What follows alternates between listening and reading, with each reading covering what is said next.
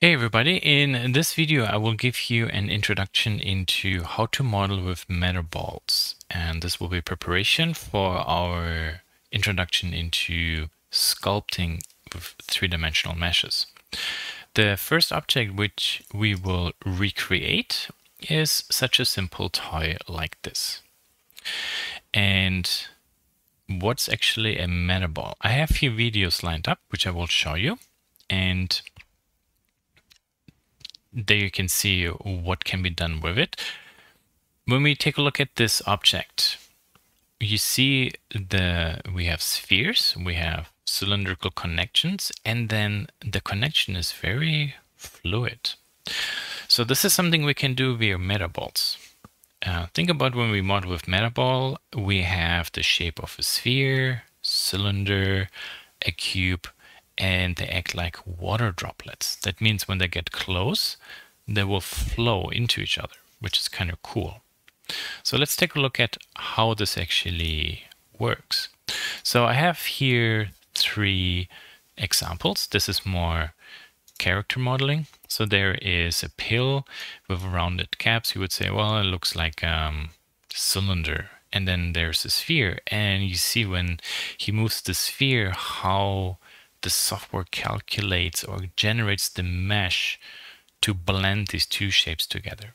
Even more cooler will be when in a moment they add another one. You see it doesn't connect, and then when it gets close enough, then it starts, kind of like blending it. It's like it melts it together. Pretty cool. This is a technique that's used quite a lot when you want to create something what's called a base mesh. Then this base mesh at one point will be turned into actual geometry. So we can actually then put this into the sculpting mode and start sculpting on it. It's kind of like working with digital clay. And the sculpt mode pretty much works like the 3D painting, but instead of painting with color, we are using tools to push and pull the geometry. And it's actually very powerful in Blender. Here, the person uses this for a character, but nothing stops us actually to apply this also to, but it's called hard surface modeling, so to apply this to object design. So here I'm just quickly jumping through a few times. So there is a cube with another cube. You can see how nicely this melts together. There, the person has another cube added. Pretty cool is in a moment that will turn this on into negative. And you see how then this way it actually eliminates its volume from it. So it's kind of like Boolean union, Boolean difference on the fly. And then here's a cylinder with rounded ends. The nature of MetaBall is everything is fluid, so you don't have hard edges. That's the downside, but that can also really be the upside if you want to have this aesthetic and very quickly block something out. Now you can see, just copy and paste, move these parts, fillets, transitions, all the stuff is done on the fly. So this is actually really fast. And this is a great tool when you want to explore a power tool, a product or something more on a conceptual level. And then later we would bring this into Fusion and create a clean cat geometry. So let's go a little bit further to here. There. Now looks pretty cool. Here is one, and that one is actually pretty killer. That person invested a significant amount of time setting everything up, because it's not only modeled really well. There you can see how everything is just an individual metaball. Just crazy, even with the fillets actually, or suggested fillets. And there are a lot of funny interface elements there. That's because this whole thing is actually rigged. Let's see, where does he start animating it? I think it's here. Yeah, there you see. So the whole thing is animated. Pretty cool, huh? Yeah, I agree. Okay, so enough of all this. We have these three files. There's one file and that has some dimensions on it. So there are a few rules actually we need to understand first before we actually get started. So let's go to Blender, Shift A, and then we make a MetaBall. There we are, no? Pretty easy. Shift D, I can make copies of these MetaBalls. You see here I have MetaBall 001, 002. What's really important here to understand is, you see I can click these two copies individually, and only that mesh is highlighted. And when I click this one, this is the first one I created, those actually are highlighted too. So why is this happening?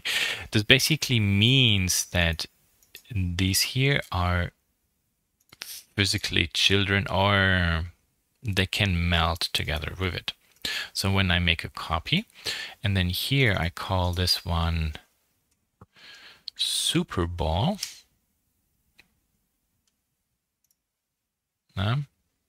There you see there's nothing. It does not add to it. And when I turn the 00 off, then this is turned into a masterpiece. And when so master meaning, think about it like as a parent. And then, how could I say that? Then I can create children. This looks a little bit complicated, I agree. But think about it as you have one object that spawns the system, because now when we look into here, you see how automatically the geometry is created. And then we can add more water drops to this to create our sculpted shape. Okay, so we can also create a MetaBall, and then we can go into edit mode. Shift D, make a copy. Works pretty much the same. Leave edit mode, but then this is just one object. No? So this actually works too. And when we're in edit mode, also here we have interesting a green and a red. So the red is for scale, and then the green is for stiffness. So think about stiffness, stiffness. Here is actually our data. So there you see that's the stiffness, and then the radius is the size. We have also here some other features. This is good when we go to this, maybe 20. You see how this gets smaller and smaller, or finer. And then we have threshold, 0.3, 0.1, 0.9. So think about this as the viscosity, maybe. It's kind of cool how you see how it looks like a magnet. So let's maybe make this 0.1.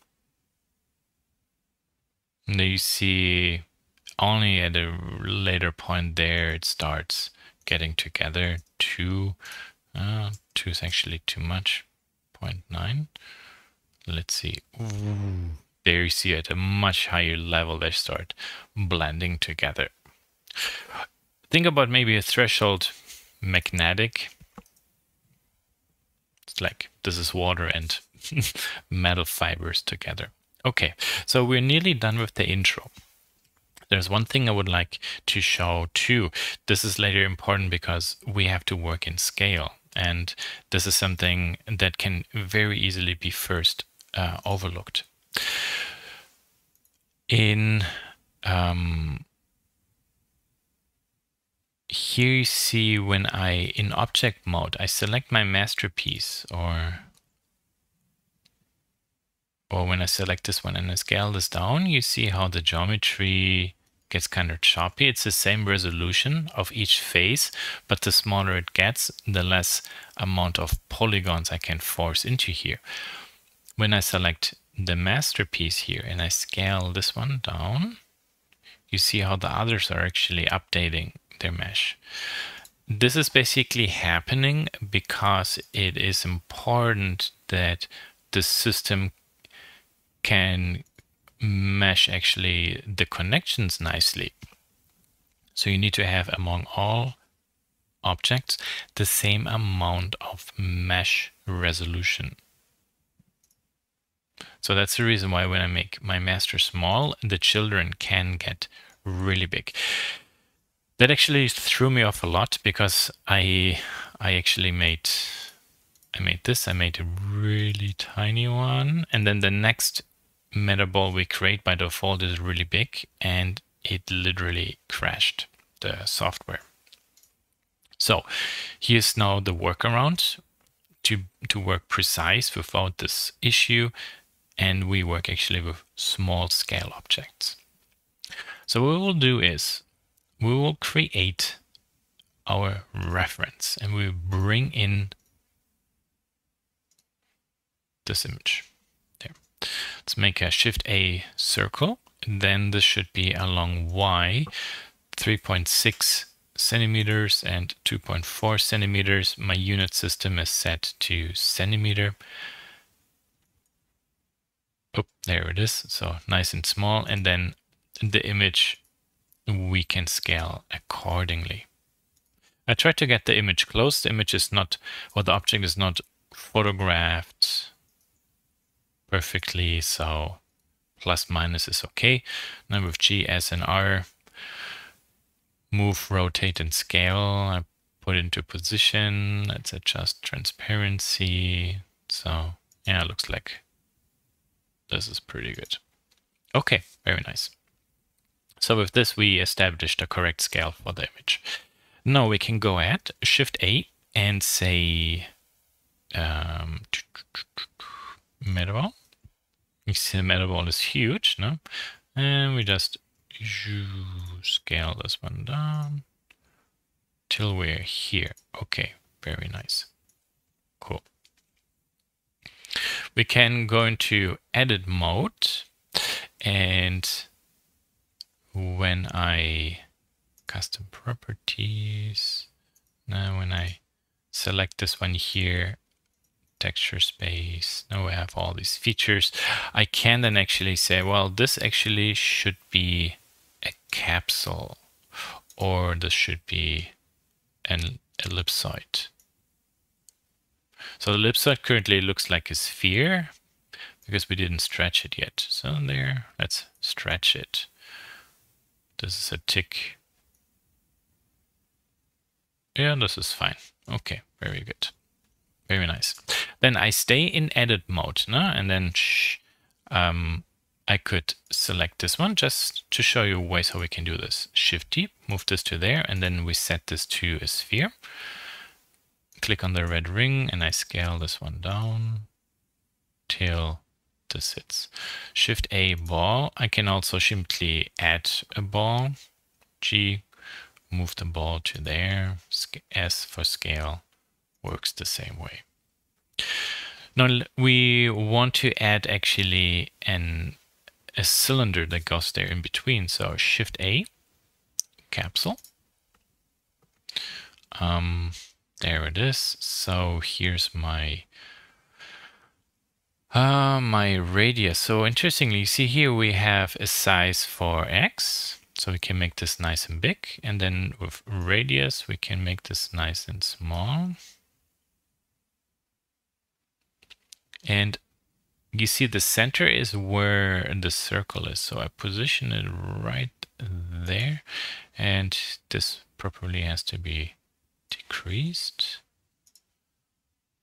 60. The massive resolution is not very fine. So this 40, let's set to 20. Ah, much better. Okay, wow, you see how beautiful this starts to look. 50, 40, yeah, maybe 50.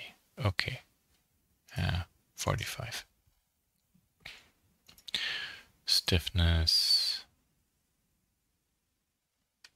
yeah, 2. 2 maybe. Very good. Before we continue, let's go to look from the front. So if this should be a toy that floats on the water, this is not going to work. This body has to be above ground. And then here, these spheres should be above ground too. And the leg here, that needs to be rotated. So R, G, and Z, move this up. And there we are. Maybe this was a tick too high.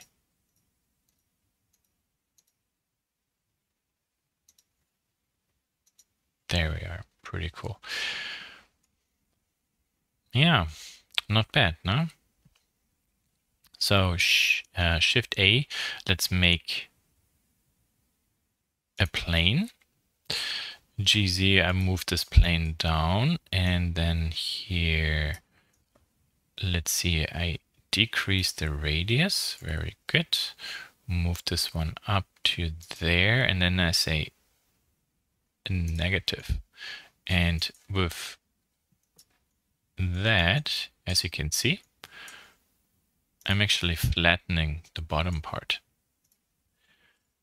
Let me see, with stiffness, can I do something?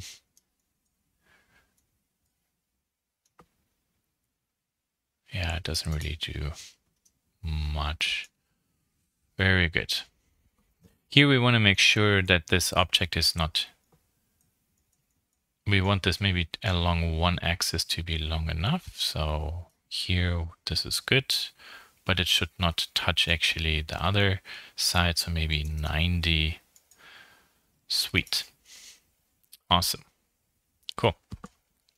Okay, how do we get now the other pieces over? It's actually going to be easy. First, I will select this one, Shift D, go to here, turn this on, rotate there. Okay, now we can see the legs are actually too big, so the radius needs to be smaller, 40, and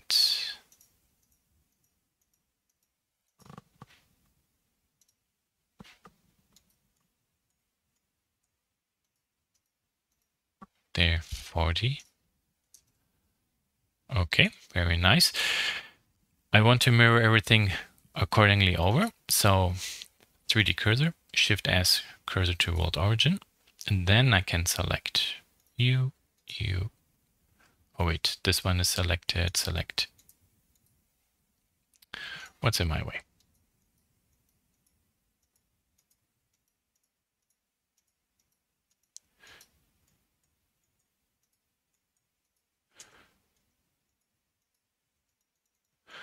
Okay, that's interesting. Why do you not allow me to select those?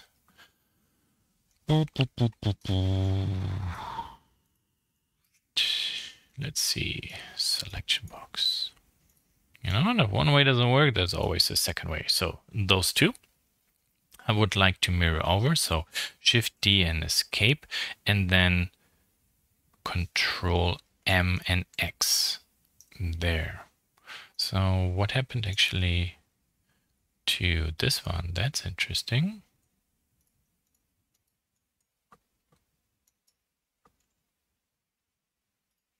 Okay, good. Let's see what the problem there is. B, I can also draw selections, Shift T, escape, M and X there.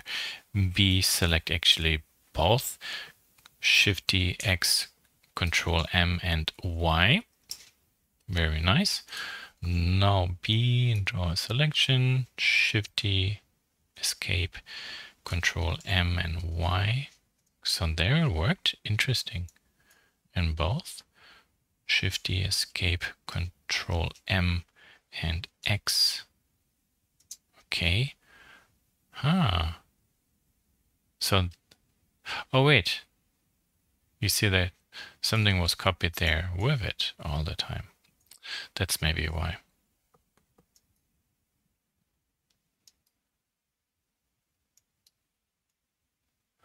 Okay, Shift D and escape. R. Okay, so I could rotate it over 180. Yeah, so that's actually what happened. this one here, the thing that always made the cut somewhat got an influence there. Very good. So let's take a look at what we have. We can set this to 10. So we make the resolution even finer, maybe 5. And it gets super fine. And the design actually has some ears. Sorry, 2 eyes. So let's go back, edit mode, and how do we do this? Well, we can select the sphere, Shift D, B, no, I do not want this one, and scale this one down.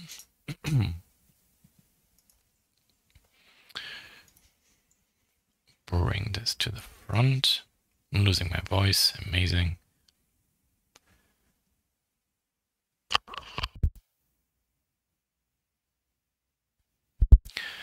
And then we can sync this in. Look how beautiful this works. There. Shift D, escape, Control M, X. There we are. Sweet. Okay, that's kind of fun, huh? Not too complicated. Let's actually save this. Save as, desktop, water, Flea. There we are. And then I will show you one way how we could do this. But actually this time we, instead of having everything in one MetaBall, we do this individually. Because there was an interestingly an issue with the selection, as you can recall. So, however, there's actually one warning here, the way how we do this. We will actually do it this way. So also now I need a capsule. I also know I need a cube at the later for the bottom, and Shift A, I need a ball. Okay, and then all those I will select and scale down. Okay, good. So I think if no, this is actually the sphere. Okay, so you go to there. What's this one?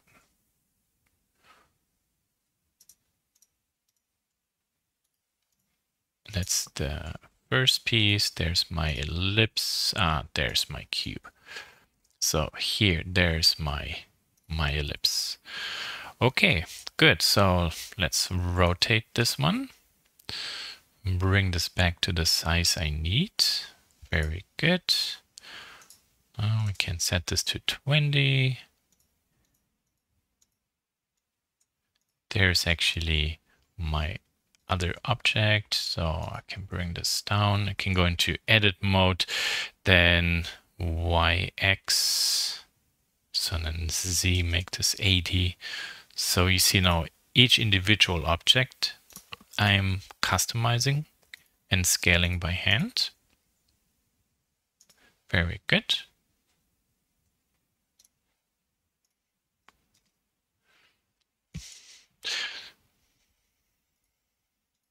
And this workaround I basically only did because I know that this is actually a really small object we are working on. If we work on something that's bigger, we don't really have to do it. So the radius is maybe 100. Yeah. Okay, let's rotate this a little bit. Very good. The nice thing of this approach is we can also work with X, Y, and Z values because we have objects actually.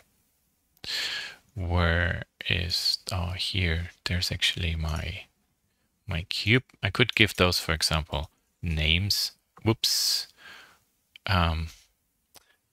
Interesting. Yeah, I should actually not give this a name because then it breaks actually the problem It does not. No problem. It will take it out of the influence chain. I'm trying to see how here this cube we can make bigger there. So 5, 1. I just want to scale this one down more. Maybe instead of a cube, let's make it a plane.